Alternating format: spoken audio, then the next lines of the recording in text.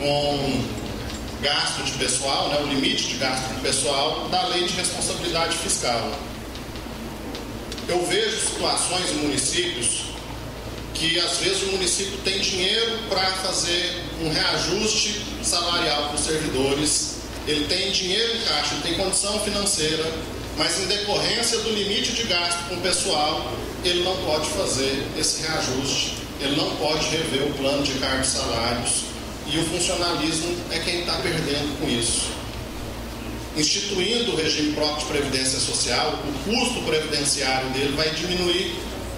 E essa economia que ele vai fazer, que é levada em conta no cálculo do gasto com o pessoal, vai favorecer que o município possa ter, além de recursos, condições de fazer algum reajuste que ele tem interesse.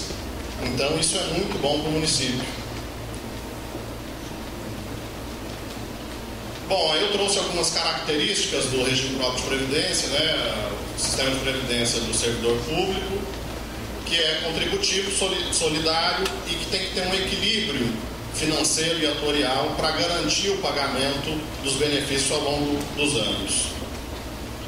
Tem que ter muita transparência, né, muita responsabilidade dos gestores, porque as auditorias podem ocorrer ao longo de 10 anos.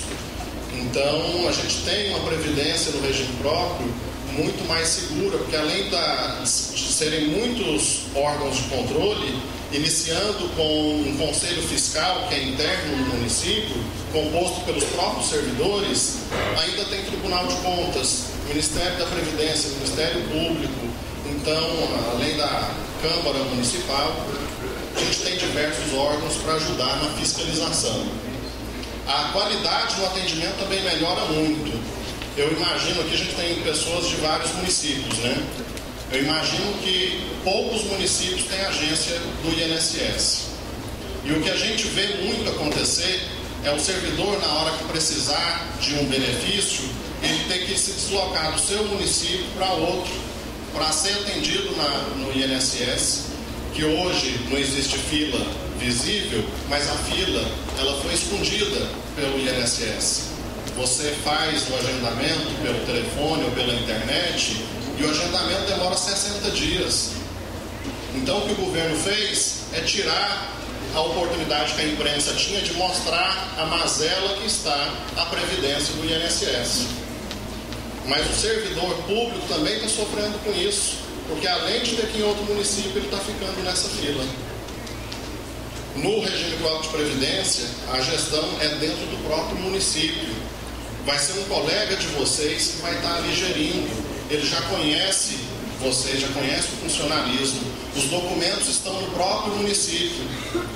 A facilidade de atendimento do servidor e de regularização de alguma situação dele é muito mais fácil. A burocracia é muito menor e o servidor tem condições, se o município for responsável com a base de dados, o município tem condições, às vezes, de instituir um benefício imediatamente, instantaneamente, coisa que o INSS lançou aí a aposentadoria em 30 minutos e isso não funciona, porque o INSS não tem informações sociais dos servidores de alguns anos, ano de 2000 para trás, não está registrado na base de dados do INSS. Se você não tiver seu contra-cheque ou a sua carteira de trabalho, algum outro documento para comprovar que você trabalhou, que você contribuiu, aquele tempo não vai ser contado para o seu benefício e você é que está perdendo, porque o INSS não fez a fiscalização dele na época correta.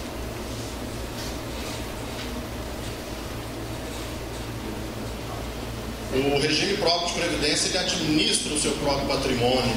Os servidores têm condições de visualizar qual que é o valor em dinheiro que tem na sua previdência e controlar a administração desse dinheiro, controlar o que o Instituto está fazendo em relação a aplicações financeiras, gasto com o pessoal, enfim, o servidor tem acesso total à gestão do Instituto.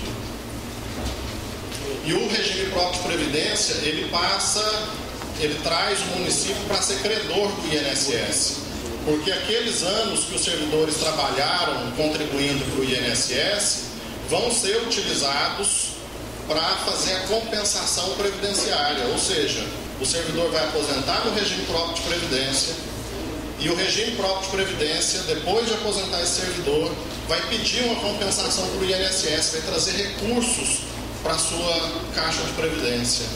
Isso vai fazer com que os municípios tenham muito mais economia, porque se a alíquota dele inicial começou de repente em 15%, 16%, a alíquota patronal, fazendo a compensação previdenciária, trazendo mais recursos para o regime próprio, a alíquota pode ir diminuindo, até chegar no mínimo de 11%.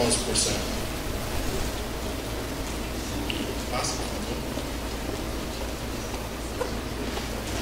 E ainda tem um detalhe, muitos municípios brasileiros estão vinculados ainda, seus servidores, num regime seletista. Tendo os servidores vinculados no regime seletista, o município está pagando o FGTS. Os servidores não têm estabilidade.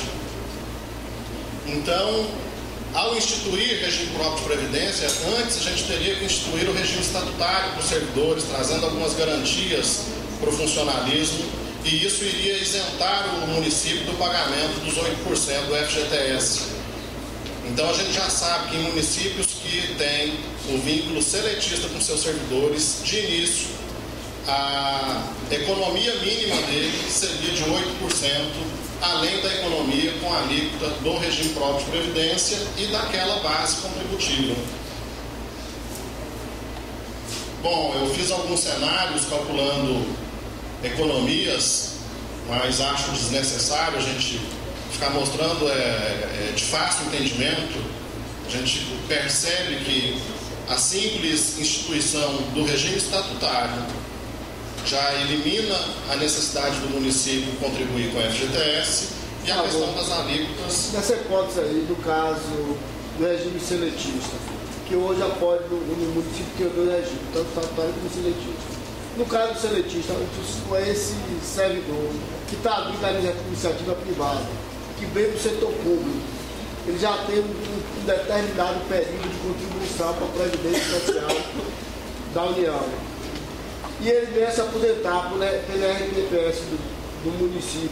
Esse período vai ficar aí, o município teria que absorver ou teria uma compensação? O município vai averbar esse tempo de contribuição, você vai trazer a certidão de tempo de contribuição do INSS, vai averbar no município, vai contar todo o período para aposentadoria e o regime próprio de previdência que vai pedir a compensação depois. O seu benefício não vai depender dessa compensação previdenciária.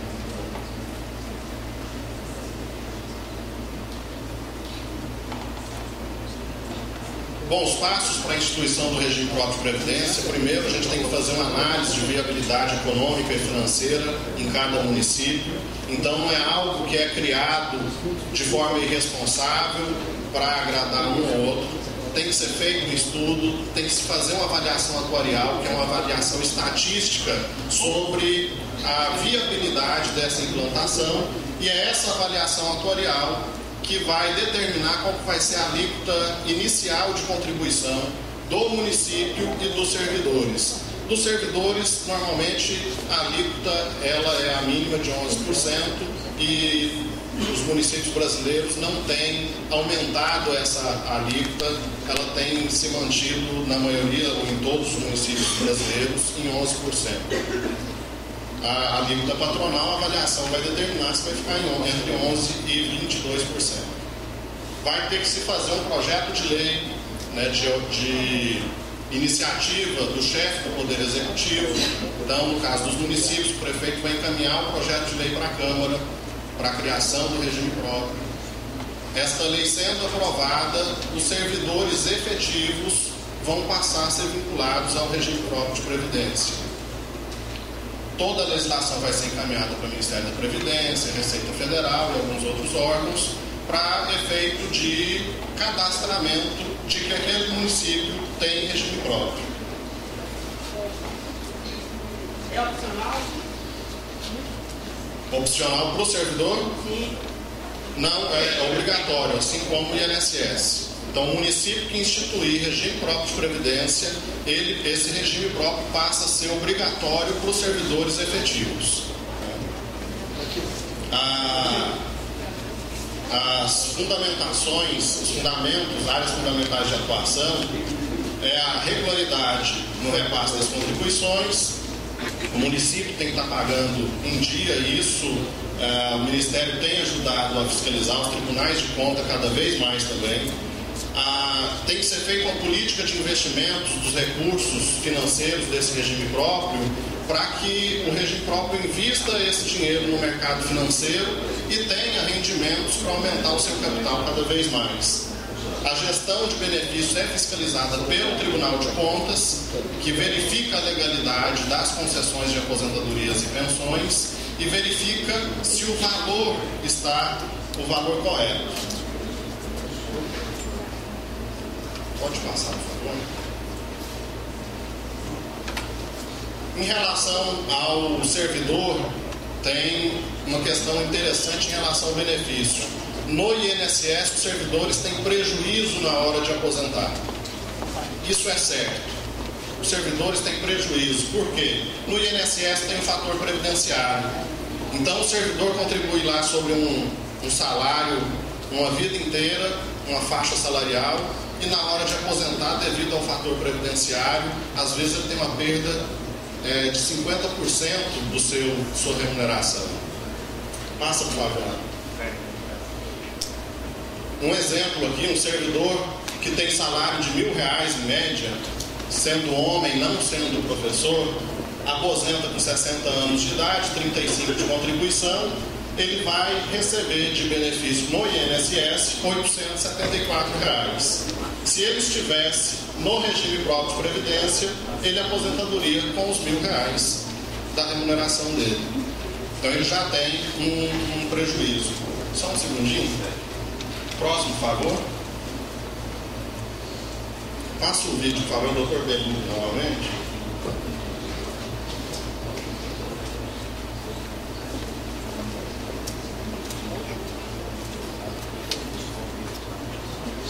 Eu reitero que o Ministério da Previdência Social, desde 2011, tem feito um trabalho muito grande de esclarecer os municípios com relação à instituição do regime próprio. E o que é importante, agora a palavra é para o prefeito. A instituição do regime próprio, na maioria das vezes, considerando a massa do servidor, representa uma diminuição no custo previdenciário para o município. Isso não pode ser desconsiderado em hipótese alguma, ou seja, o prefeito, além de garantir melhores condições e valores aos seus servidores, vai ter uma redução no valor do custo previdenciário para o município.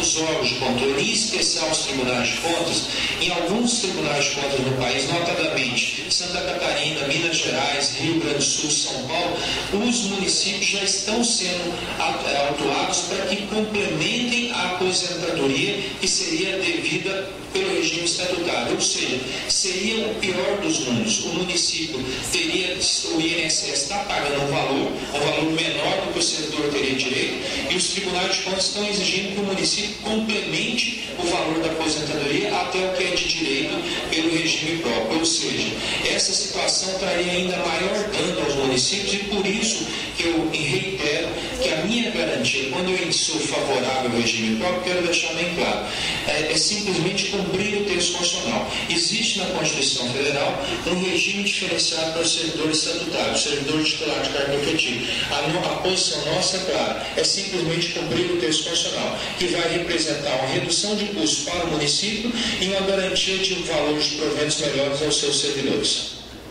Bom, eu quis colocar o vídeo aí para vocês ouvirem do próprio doutor Delúbio essa questão que eu estou falando do prejuízo do servidor público na hora de aposentar pelo INSS. Então ele colocou ali que o servidor contribui, né? O exemplo que eu tinha colocado anterior também é nesse sentido. O servidor contribui uma vida inteira com uma faixa salarial, vamos supor ali R$1.000. Na hora de aposentar, ele cai para o salário mínimo. Era um outro exemplo que eu tinha colocado ali, que a gente pulou. E o que acontece?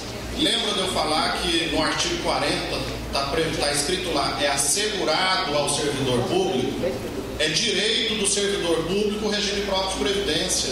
Ele é um regime melhor para o servidor em relação aos critérios dos benefícios de aposentadoria.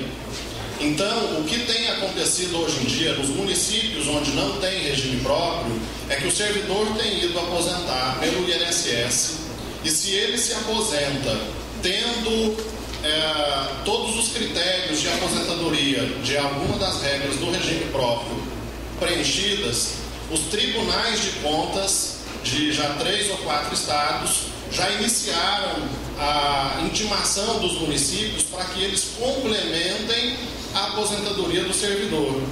Olha o cenário que foi criado. O município está pagando uma alíquota de 22% mês a mês, uma alíquota cara, e na hora que o servidor está aposentando, o Tribunal de Contas está vindo e falando: olha, ele aposentou só com 1.000, mas ele tinha direito à regra do artigo 40, você vai pagar os outros 1.000 para ele. Então o município, além de pagar uma alíquota cara, ele está tendo que complementar benefício para os servidores. Ele está tendo uma chuva, de repente, de ações judiciais, que além do valor que ele está pagando para o servidor, ele ainda está tendo gasto, às vezes, com honorário de sucumbência dos advogados que estão militando nessa área. Então o cenário não está nada bom para os municípios com o regime de previdência do INSS. A gente tem uma possibilidade de um regime de previdência muito mais benéfico, tanto para o município quanto para os servidores. E nós temos que aproveitar o momento para que os municípios instituam seu regime próprio de previdência e que essa instituição seja responsável, prevendo, assegurando garantias para os servidores de que esse regime próprio vai atendê-los até o último dia de sua vida, até o último momento, o último benefício recebido. Bom, eu vou encerrar nesse momento a minha fala e ficamos abertos para questionamentos. Muito obrigado a vocês, de qualquer forma, por essa oportunidade. Espero poder voltar à Bahia mais vezes.